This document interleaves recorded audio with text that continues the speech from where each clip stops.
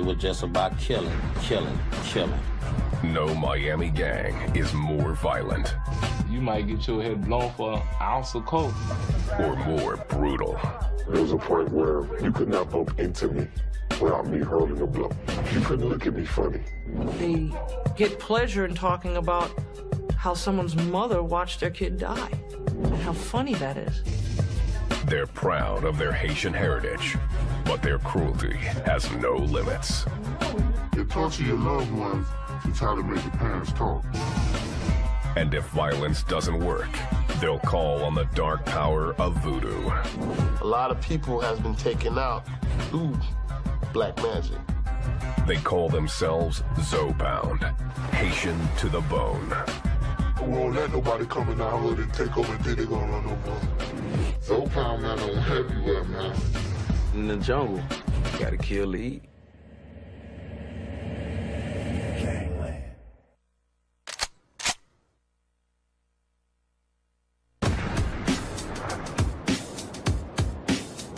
Miami. This South Florida city is famous for its Latin flavor, Art Deco buildings, and endless nightlife. It's also a U.S. gateway for narcotics traffic from South America and the Caribbean, with one of the highest crime rates in the nation. Since the 1980s, much of Miami's violence has centered in Little Haiti, a poor neighborhood 3 miles north of downtown.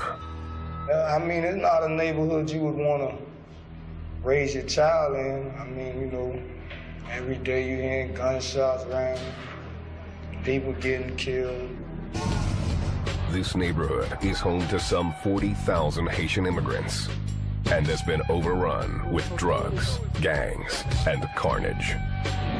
That's kind of like why they call Little Haiti Little Vietnam. There's war out there, man. There's war out there for real. And it's all because trying to eat. March 5th, 1997. The freighter L'Arche Dende, en route from Haiti, arrived in Miami and moored.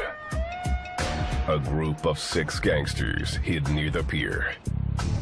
One of them was Macazo, a local rap artist well known in Miami's Haitian community.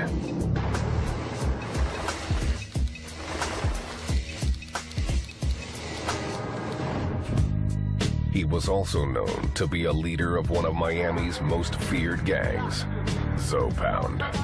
He's a little dude. He's about 5'8", but he's standing every bit of 6'7", 6'9". It's his heart. Ain't nobody messing with Mac. In the dark hours of the night, Macazo and 5 other members of Zopound ambushed the crew and forced them to the back of the freighter. They brutally beat and robbed the sailors. One man was pistol whipped into a bloody pulp. Robbing the ship's crew wasn't the gang's ultimate goal. Zopound's target was cargo they believed was hidden deep within the ship's hull. Better than robbing a bank. I ain't talking $2,000. We talking about units.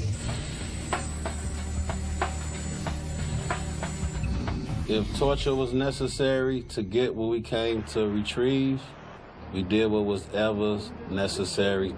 Remember, we wasn't coming for, you know, a couple of $1,000 worth of coke. We was coming for a couple of million.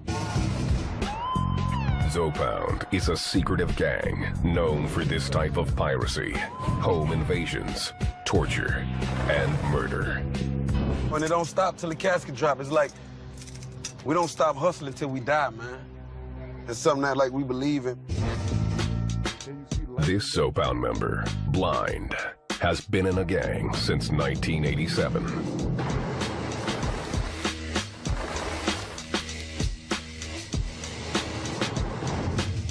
I had a shootout when I was 12 with some dudes in the projects.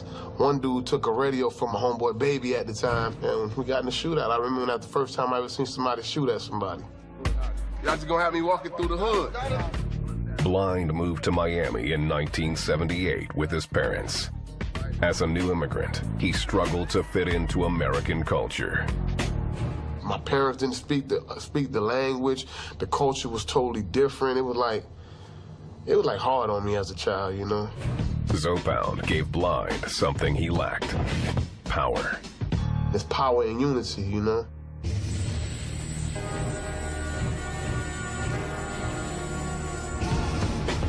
There's also power in secrecy. Zopound is mysterious by nature. Most members won't admit to being part of a gang and claim to be a movement promoting Haitian pride. Call it what you want. You know, everybody, it's just a form of identity. That's how they identify it as, whatever. But there's no truth to that. You know what I'm saying? They label us a gang for coming together for something positive, for a movement to help the people. I mean, I know where I stand. I know I'm not a part of no gang. 33-year-old Macazo is thought to be a leader in Zopound. He says that's only partly true. And I won't say Zopound has no leader, because really all of us are leaders. We all are leaders in our own way. Macazo moved to Miami with his immigrant parents in 1976. Since he was 16, he's been in trouble with the law. Macazo has been charged with crimes ranging from drug possession to armed robbery and murder. Well, I mean, I had my brush in with the law, but, you know, I ain't no saint or nothing like that, but, you know, I'm just on another level. Local authorities say that the gang uses its code of secrecy to cover its illegal activities. If they feel like they've been investigated or looked at, they'll change their names. Not like you get in California, New York, where once you're part of this gang, you're in that gang for life. Their secret culture means even the gang members have conflicting stories about the meaning of Zopound's name. Kenny K, a Zopound member who grew up in Little Haiti, says it's about ethnic pride. The word Zo, you know, it was a slang in our hood for Haitians. Zo in Creole really mean bone. They were saying we had hard bones. You know that. So we took that, being proud to be Haitian. Jean is one of Zopound's founders and gives a more explicit definition. And excuse my vernacular, but if you're called Zo, then you're called the Haitian big tough.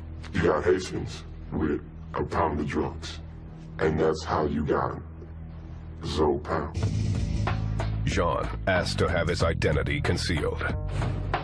The son of Haitian immigrants, he says he started Zopound in 1990.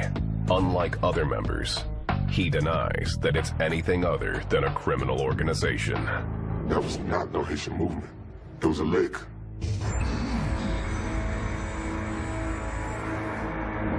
We went, we hit, we got the money, we got some guns, we had some drugs, we was off the chain.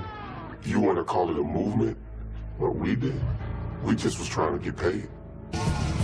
Zopound developed a ruthless reputation over the years.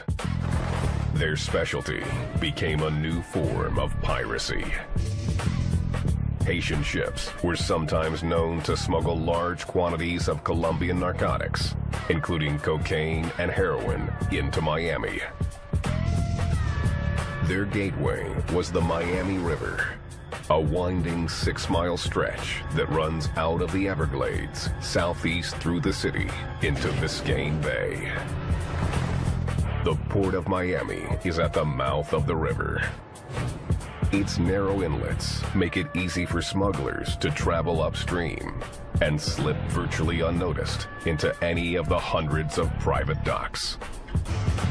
These smugglers worked hard to conceal their shipments in order to stay a step ahead of U.S. Customs. They put it in the boats and whale it and like that. You're talking about hundreds of thousands of dollars in cocaine. Some local Haitian dock workers were part of the smuggling rings and were willing to tip off Zopound for a price. You have the old Haitian man, we call him the Haitian Poppy. He tell you what's going on, he give you the format, you know, how to go on, how many people on there. and even tell you specifically where it's at. You from Miami, you know, the boats come in, the boats getting robbed, they getting touched.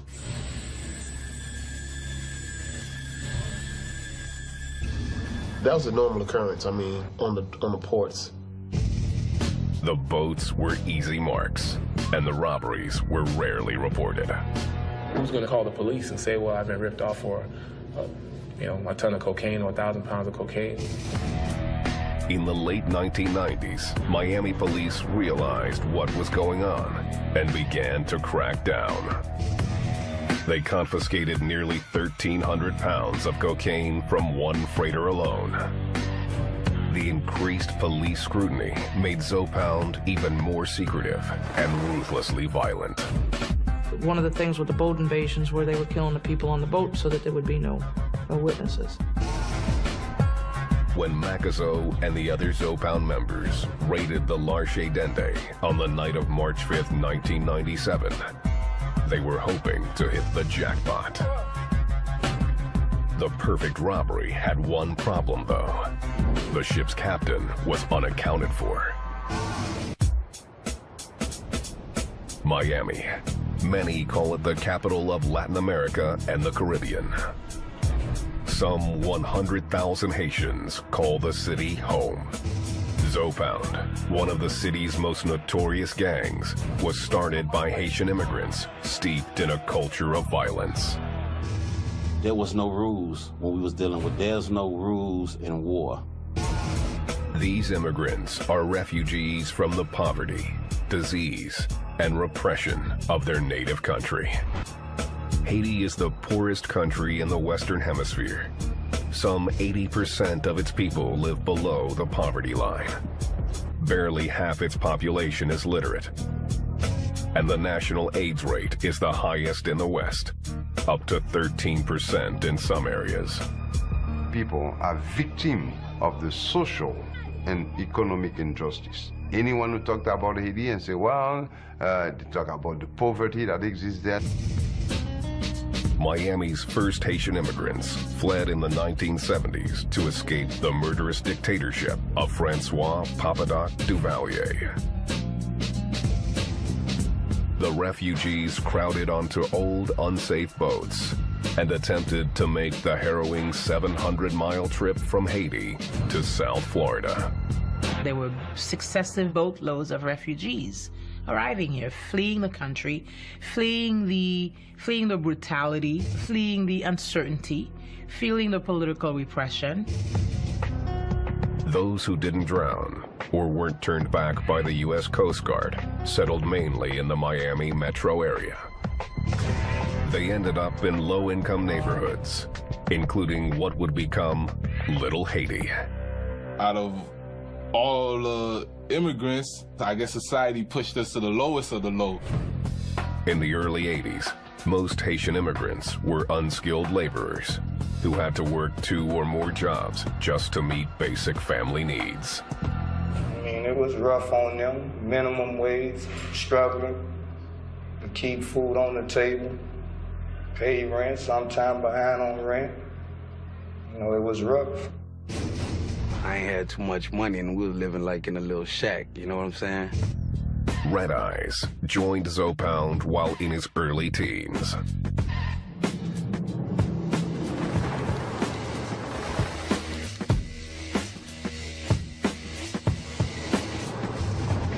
As a child, he and his friends had trouble fitting in with other kids in the neighborhood. You know, the American kids, they was wearing jeans and the sneakers and the fly Jordans, et cetera, et cetera. You know, so when you looking at that, you look, you know, you go to wanting that. The Haitians were often bullied by other children. They catch a vulnerable Haitian person that's walking to or from class or to or from school, and a mob of kids will jump on them for no reason at all. See, in those days, because of those things was happening to Haitians on Fridays, they called Haitian Fridays, they would jump the Haitians. Jean remembers one fight when he was 12. I was in the lunch line, and a kid decided to skip me. He was a bigger kid, so he kind of did me up really well. But I stood there and I fought toe-to-toe. And I got hurled.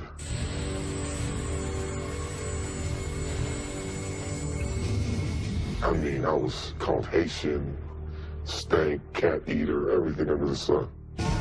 Jean and his friends realized they were tougher together than alone. In 1990, they formed Zopound.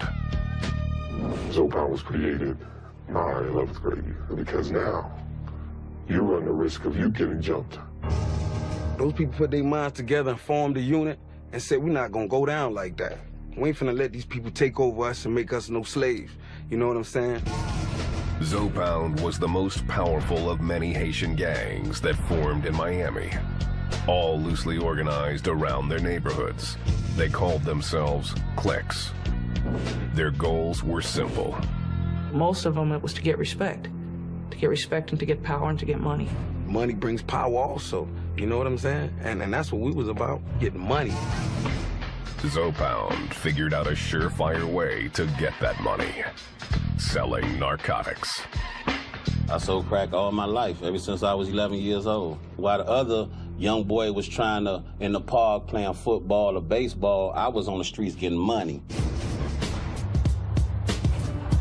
The gang started to hang out on Northeast 56th Street and 1st. They dubbed their headquarters the White House. We right here in Little Haiti, 56th and 1st, in front of the legendary White House where we used to hustle. Like I used to tell you, you know, hustle. Sell a little weed, sell a little everything we can get our hands on, you know what I'm saying? See, when you want to come find Zopound, come to the White House. You got any problem with Zopound, come to the White House. Anything that went place in Little Haiti before it went down, they had to come to the White House. Plain and simple. Believe that. We was young, fresh, swagged out. You know, we had our donks.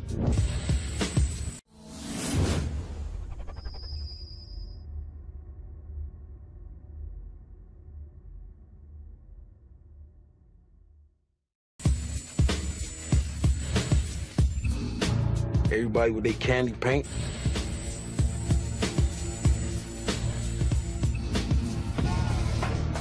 In Haiti, Francois Duvalier's dictatorship had ended with a violent overthrow. By 1990, the country was a democracy and had elected a president, Jean-Bertrand Aristide. Then, in 1991, a military coup drove him out, and a second wave of Haitian immigrants flooded Miami. Many didn't speak English and had to rely on their children to translate. The person that was doing your translating were the kids. And they only told their parents what they wanted to tell them. The children soon realized they were in control. Some joined Zopound, which was turning from a group of dealers and thieves into hardcore gangsters. We had muscle to do whatever we wanted to do in the hood. We was in stealing cars and change the serial number, sell them. We didn't even rob banks, man. 94, 95 was when Zopound then became what you would call an official, recognized gang of killers. Jean quit Zopound, convinced its primary goal was no longer to make money, but to commit murder. In his mind, the force behind the change wasn't rebellion, but the gang's deepening involvement in the drug trade. We went from the weed to mixing. At the time, we called it bulk.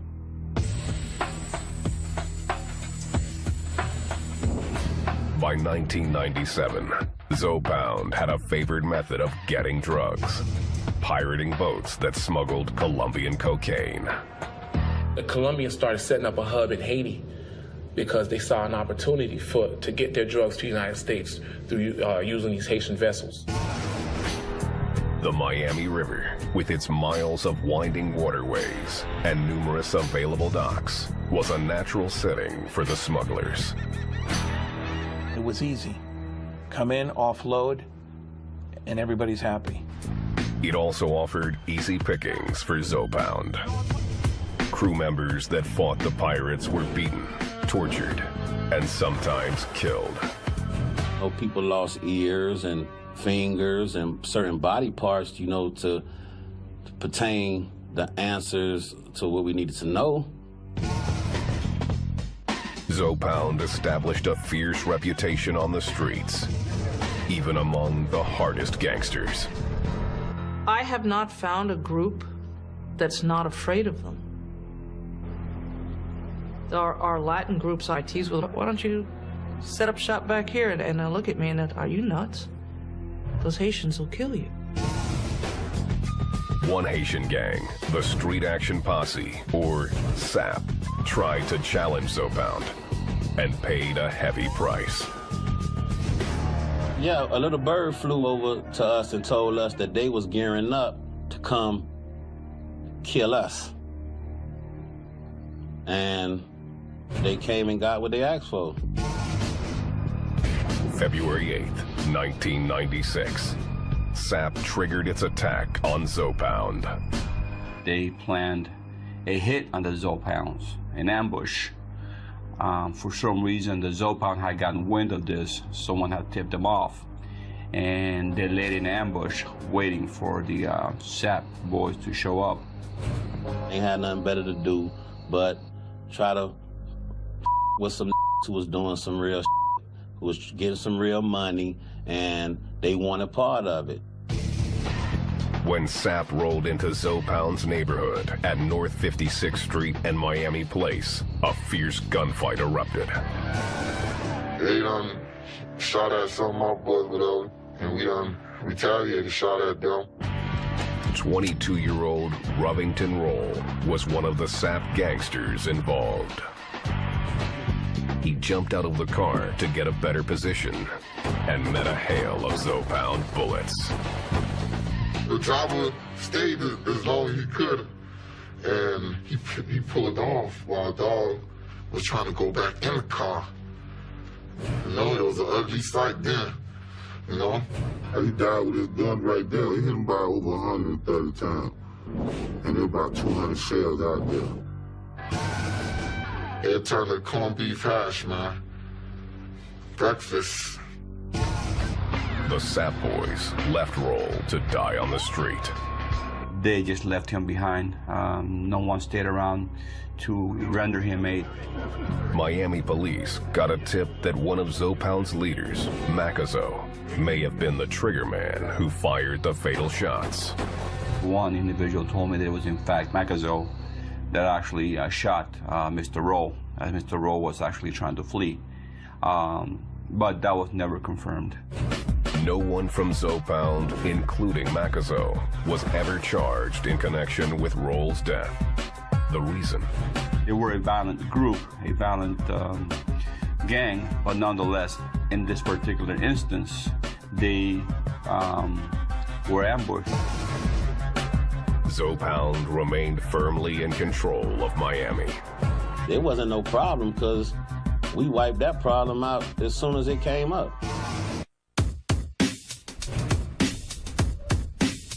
Miami, 1996.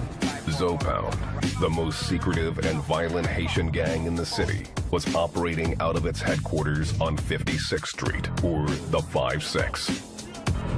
When you had to come through 5-6, you had to put your window down to identify yourself. If not, your get shot up, and you couldn't ride around 2 times. Your to get shot the up. Zoe Pound didn't care where they staged their shootouts or who might be killed. One notorious incident took place near a North Miami Beach swimming pool. Said there was like 67-year-olds getting swim lessons in the pool as rounds are going back and forth over their heads. And there was 64 rounds left on the scene. Some members of Zoe Pound publicly deny they are a gang, claiming police are unfairly branding them. They put the label on us as far as being a gang, but that's not what the movement was about. It was just about standing up for our people, making a way for our people. As part of its culture of secrecy, Zoe Pound has a long history of shunning traditional gang behavior. We don't believe in throwing up no retarded gang signs. That's retarded. There are no beat-ins for new members or mandatory tattoos. It's not like, you know, with the crowns and the pitchforks and the bunnies and the champagne glasses. They don't do that. The only colors they fly are the colors of Haiti.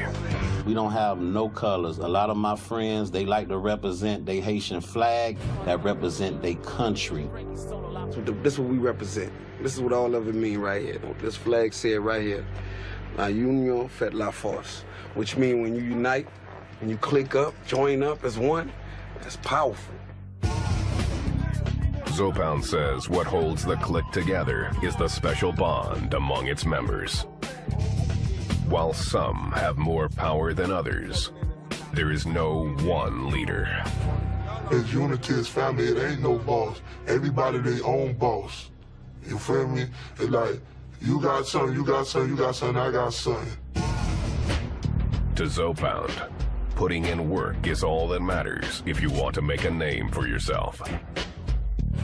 For the new people coming, you want to work. Everybody want to hustle. Everybody wants some kind of income. But by you showing your loyalty and your dedication, make you step up to different ranks. Loyalty and dedication often translate to random violence. One of the gang's preferred methods of payback, drive-bys. They called it riding. Riding meant you go out to look for people to kill. And they just drove around until they found the people they wanted to kill. But if you shoot at me, I'm gonna shoot at you back. I ain't gonna come out there with no knife. Zopound drive-bys feature a barrage of shells, designed to make a statement as much as to kill. All day gunplay. And I just been seeing police come picking up shells of bullets.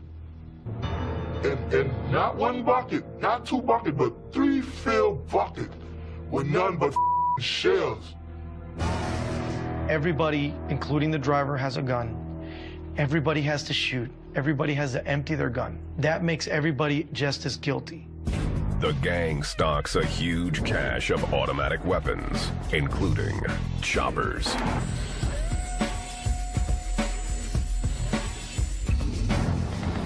And they say the chopper, because whatever comes in the way, get chopped up.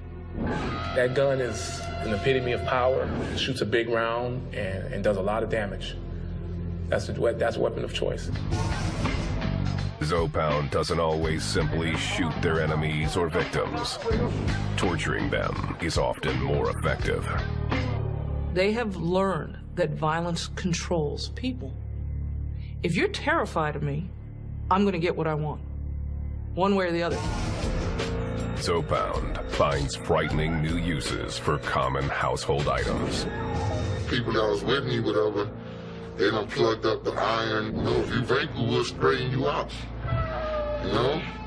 Get the irons heated up, and they do some up, man. They get people daughters, people kids, torture them, trying to make the mama talk, torture the mama, torture the daddy.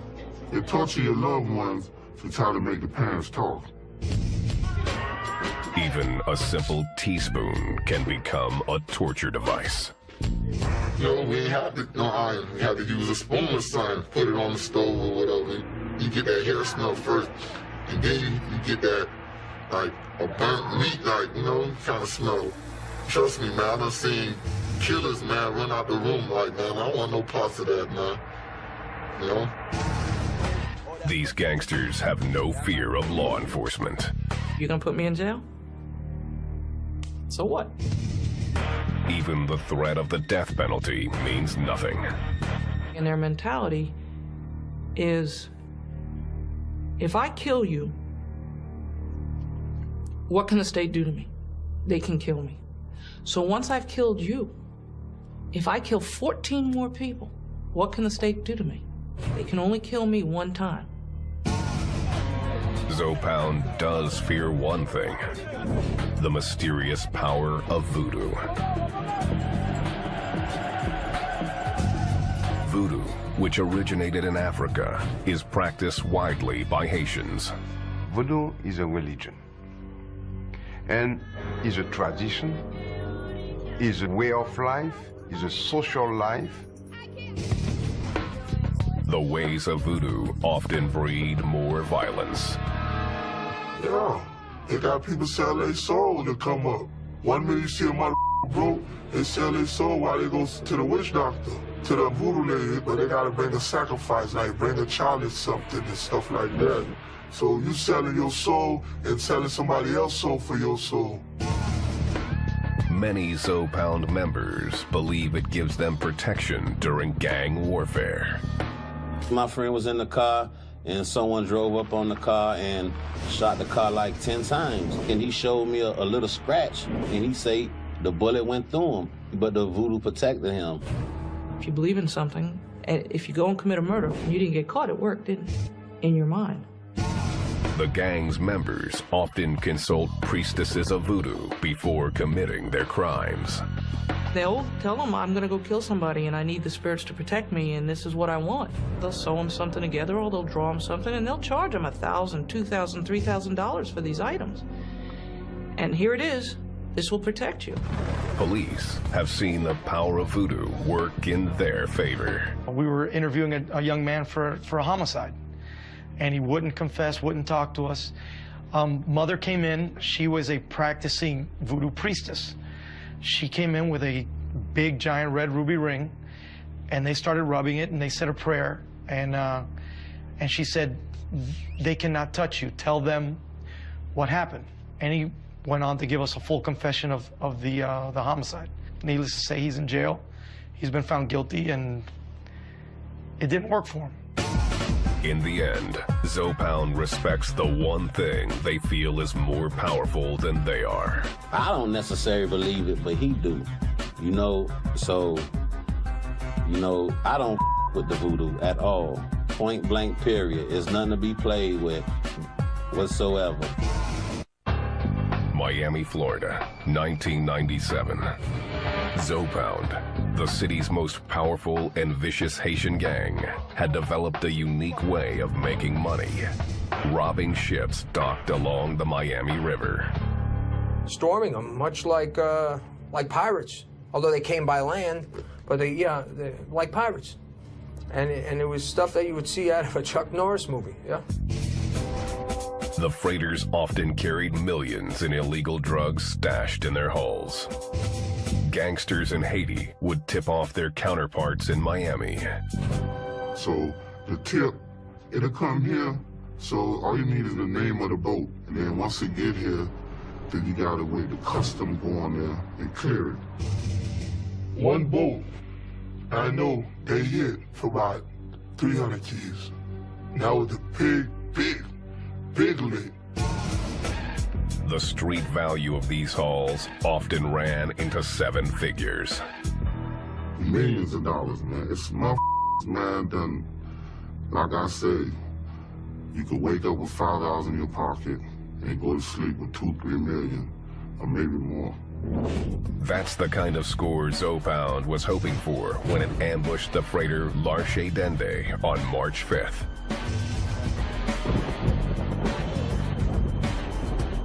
Six Zopound gangsters forced their way onto the ship. According to Kenny K, they were well prepared. A few of my friends politely invited themselves on the boat, and they had blowtorches. Before turning blowtorches on the ship's hull in search of hidden drugs, Zopound subdued the boat's crew, robbing and brutally beating them. In the chaos, the ship's captain jumped overboard.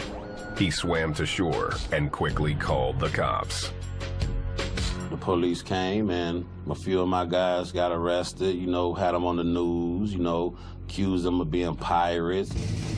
The Miami police caught a big break that night. One of the men they arrested turned out to be one of Zopound's leaders, Macazo. He was caught as he was fleeing. He caught quite a few charges from what stemmed on that boat invasion. Macazo was charged with burglary, armed robbery, and use of a deadly weapon. But even with Macazo in jail, the terror on the docks continued. These guys were violent. They won't give anything up. The only thing that they would give you is a hot piece of steel from a gun. July 14th, 1997. pirates attacked the transport ship Vanderpool Express at a Miami dock on Northwest 30th Avenue. Miami police found 4 crew members dead on the scene. A 5th man was found alive, blood gushing from his slashed throat. He died later at a hospital. Vanderpool Express was a very ugly homicide. Miami authorities immediately suspected Zopound, but there wasn't enough evidence to link the gang to the murders. There were also no witnesses. Zopound became even more brazen in its efforts to steal drugs. They started a spree of home invasions. We speculated the fact that the drugs came from the boats and it was dropped off to these stash houses, and then that's when the home invasion robberies were being done. The gang would get tipped to homes where drugs and cash were being stashed. A Haitian gang member in Haiti would get information that a person was coming to the States with money. They would contact their contact in the American Haitian gang, and they would set up a home invasion. They don't normally go into Joe Schmo's home. Most of their home invasions are not random. The targets are normally they've been staked out. This Zopound member remembers a long and uncomfortable stakeout. 48 hours straight in a car, pissing in, the little Gatorade, gallon, whatever, pissing it up, man, just to get this money. It was just about killing, killing, killing. No Miami gang is more violent. You might get your head blown for an ounce of coke. Or more brutal. There was a point where you could not bump into me without me hurling a blow. You couldn't look at me funny. They get pleasure in talking about how someone's mother watched their kid die, and how funny that is. They're proud of their Haitian heritage, but their cruelty has no limits. You torture your loved ones to try to make your parents talk. And if violence doesn't work, they'll call on the dark power of voodoo. A lot of people has been taken out through black magic. They call themselves Zopound, Haitian to the bone. We won't let nobody come in our hood and take over and think they're gonna run no more.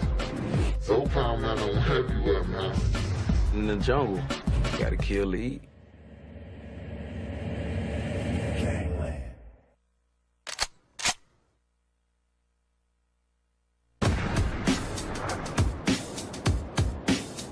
Miami. This South Florida city is famous for its Latin flavor, Art Deco buildings, and endless nightlife. It's also a U.S. gateway for narcotics traffic from South America and the Caribbean, with one of the highest crime rates in the nation. Since the 1980s, much of Miami's violence has centered in Little Haiti, a poor neighborhood 3 miles north of downtown. I mean, it's not a neighborhood you would want to raise your child in. I mean, you know, every day you hear gunshots around, people getting killed. This neighborhood is home to some 40,000 Haitian immigrants and has been overrun with drugs, gangs, and carnage. That's kind of like why they call Little Haiti Little Vietnam. There's war out there, man. There's war out there for real. And it's all because trying to eat. March 5th, 1997. The freighter L'Arche Dende, en route from Haiti, arrived in Miami and moored. A group of 6 gangsters hid near the pier. One of them was Macazo, a local rap artist well known in Miami's Haitian community.